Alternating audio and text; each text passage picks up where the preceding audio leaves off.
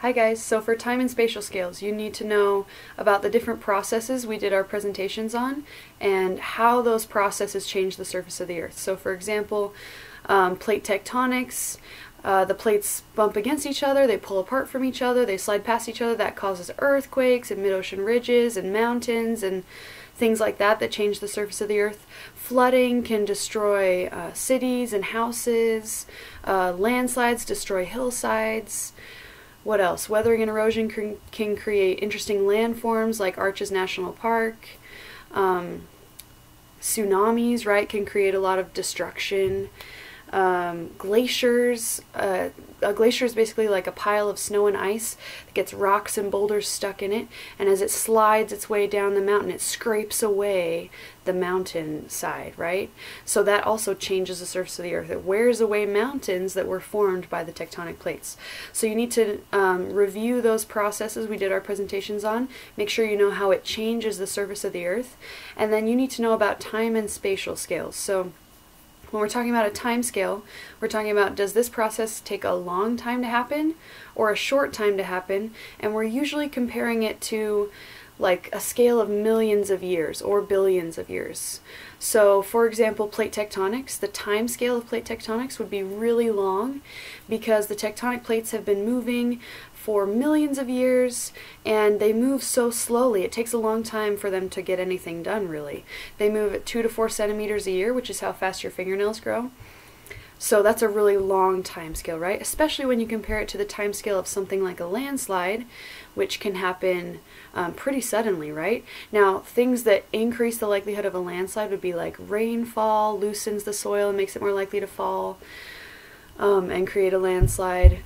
If the plants are removed, then it increases the likelihood of a landslide because the roots of the plants act as a net to hold the hillside in place. If you take away those plants and their roots, then that increases the likelihood of a landslide, right? Earthquakes can also increase the likelihood of a landslide. But anyway, the time scale of a landslide is much shorter than the time scale of plate tectonics. Now, spatial scale is referring to, does it cover a large area or a small area? And usually we're comparing it to like the Earth, right? So for example, plate tectonics again would be a large spatial scale because the tectonic plates are literally covering the whole Earth. It's just the crust of the Earth that's broken up into these pieces that are really, really pretty thick. They're like miles and miles thick. And they cover the whole Earth. So that's a large spatial scale. And again, if we compare it to a landslide doesn't cover the whole Earth. It might cover a few houses, or it might cover a little town or something, but that's small compared to the entire Earth, right? Now, some of these processes, the time and spatial scales could go either way. Like for example, weathering and erosion. Some people say weathering is a small spatial scale because it covers a small space if one little rock is getting weathered, but some people say it's a large spatial scale because weathering is happening all over the entire Earth.